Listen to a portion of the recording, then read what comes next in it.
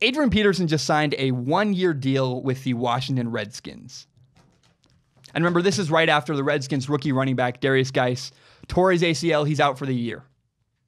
But I want to make a statement. I don't believe in Adrian Peterson.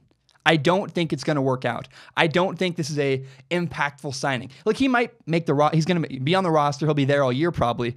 But this is not a big impact trade. I've been getting messages like, what do you think about Adrian Peterson? And it's weird to me. I'm like, why is anybody excited about a 33-year-old running back signing with an average middle-of-the-road team? It's not interesting to me.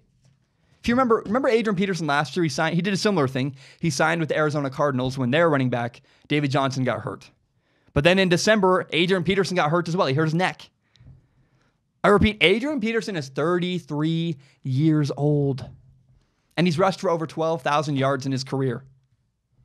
He's been plagued with injuries.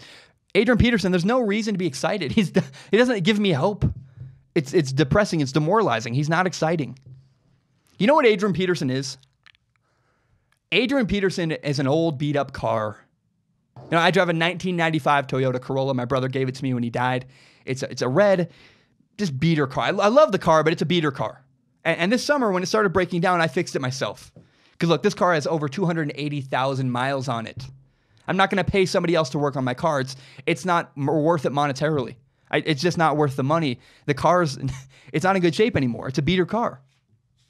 You don't put a lot of money into a old car that's beat up and has a ton of miles on it. It doesn't make any sense.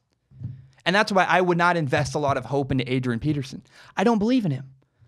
Adrian Peterson is a, quote, former star. He's not a star. He's a former star. He used to be. He's a has-been.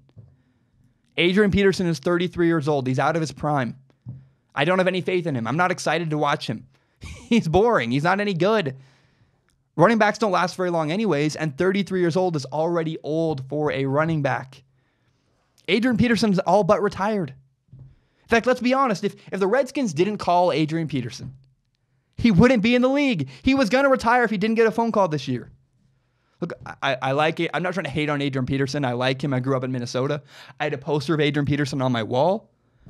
But I deal in reality, and the reality is Adrian Peterson is 33 years old. He's washed up.